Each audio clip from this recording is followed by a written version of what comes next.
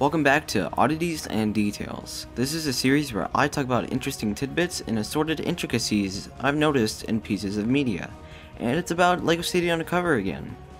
And while this is a sequel to my previous video, you don't have to watch it in order. I'm just letting you know that it exists.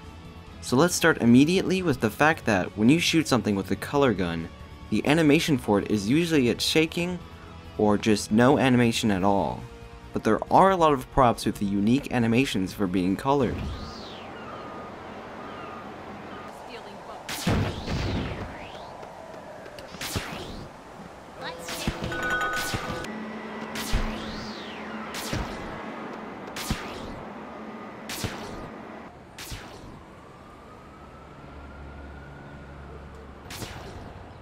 It's a little inconsistent, however, because one prop, the lifesaver stand, plays an animation in the level, but doesn't in the open world.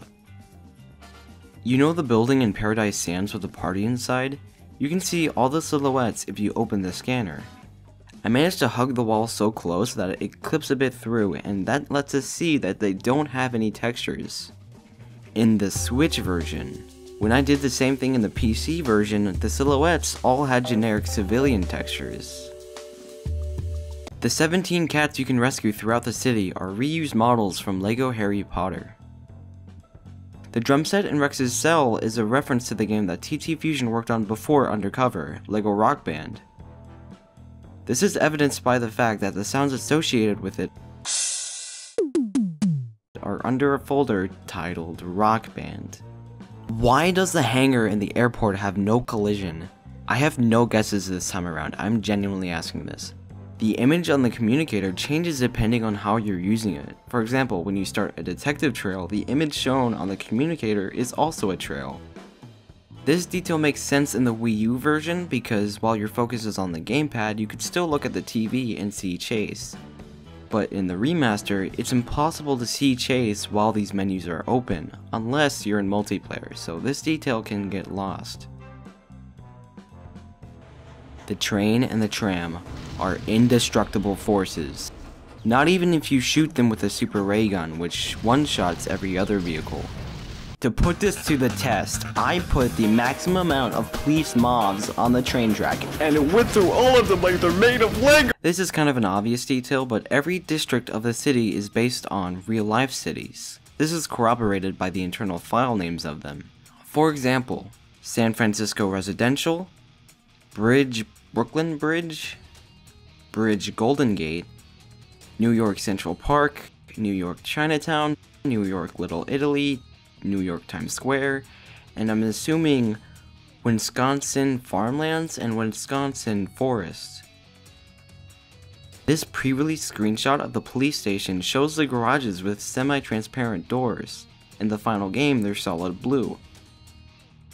There's a 4D ride based on LEGO City at LEGOLAND, which has promo art that feels suspiciously similar to the art for LEGO City Undercover.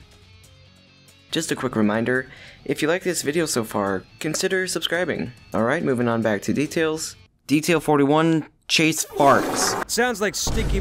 I must be getting close to Stinky. Where's Stinky? Oh, they've got Stinky. Grab Stinky before I can find him. If you play as the detective or Sherlock Holmes, the communicator is replaced with a magnifying glass. In the 3DS version, every police officer uses a magnifying glass because the communicator wasn't invented yet. The warp to player button is way too exploitable. It can be used to glitch out of bounds, and it's even used in speedruns. I'm assuming this happens because the teleport zone passes through walls and ceilings. The heads on Mount Cashmore, as is a Mount Rushmore parody, are based on the 4 classic LEGO themes: Pirates, Castle, Western, and Space.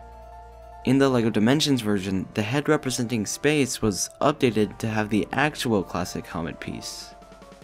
After you get the keys to Dumby's office and Honey Goes plays video games, if you listen to his dialogue, he is very obviously playing a LEGO game.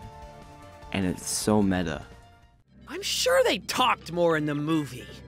Oh, I found one of those special bricks. I don't know how they managed to keep this series so fresh. What'll happen when they run out of movies to adapt? Imagine how cool these games would be if they were set in a huge city you could explore. Oh, wow. That would be the best. I love how detailed the buildings are in LEGO City. Walking past all the storefronts and entrances makes the city feel alive. Some buildings even have music coming from inside.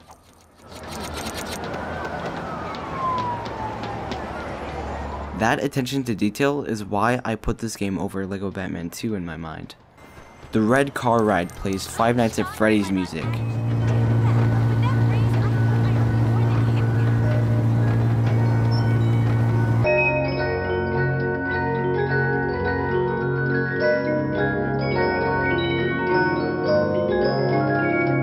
Actually, it's from the 1875 play Carmen by George Bizet. It's from FNAF. Did you know there are unique second player drop-in animations?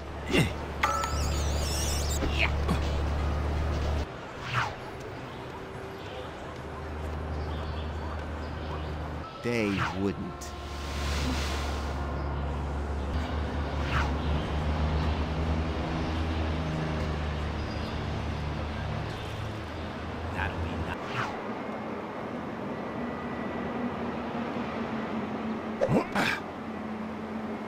There are studs hidden in the balconies of the museum level. You have to be an astronaut and jetpack across to get them. The graphics upgrade that the remaster bring to the game is a bit buggy in some places. It wasn't a perfect port. Like, if Ted Baxter is an NPC in a car, he has his old torso, but when you get him out, it switches to the new torso. The new vehicles added to the remaster look weird. Like, the colorable bricks are almost fluorescent for whatever reason.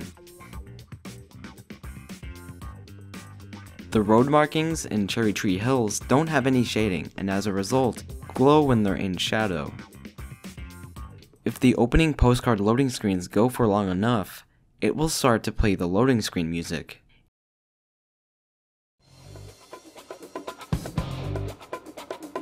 In rare cases, a 7th postcard with Frank and Dumby will show up. If you press any button to start, the main menu appears. Video games. The odd thing is, if you press it early enough, it will glitch to the style used in the classic LEGO games. Every disguise has a unique zipline tool.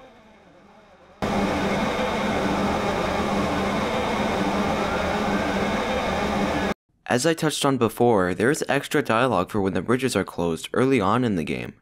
Hey, does this look like a public walkway? No, it doesn't. It looks like a work site. So scrap! Hey there! They've closed the tunnel while they check Heritage Bridge for damage. These gatekeepers also have lines for if you ignore them and walk past them. It's dangerous in there! Are you crazy? Hey, beat it, will you? Hey! It ain't safe back there! There's no use you waiting around. Get off that bridge! It isn't safe! Except for the officer at Auburn Bay Bridge, because there's an invisible wall here that is impossible to get past. But he does in fact have dialogue for this that can be heard if you mod or glitch yourself to the other side. You aren't allowed there! I can't even drive. Stop! I'll get in trouble! Wait! You aren't allowed across! Bucky Butler was said to be arrested by Chase 2 years ago, but he doesn't appear in The Chase Begins, which is also supposed to take 2 years ago. That was a missed opportunity for some continuity. An opportunity for continuity was taken in some of the super builds. For example, in The Chase Begins, you have to build the lighthouse on Applechest Island, and then in the console version it's already built.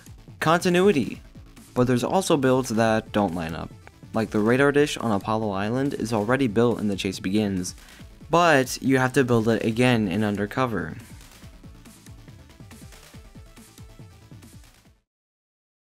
That's all the details I have for now. I don't think I'm gonna make a part 3, but if I find more, I'll probably put them in a YouTube short or something. As always, if you have any details yourself, let me know in the comment section. I read every single one. Thanks for watching, and see ya.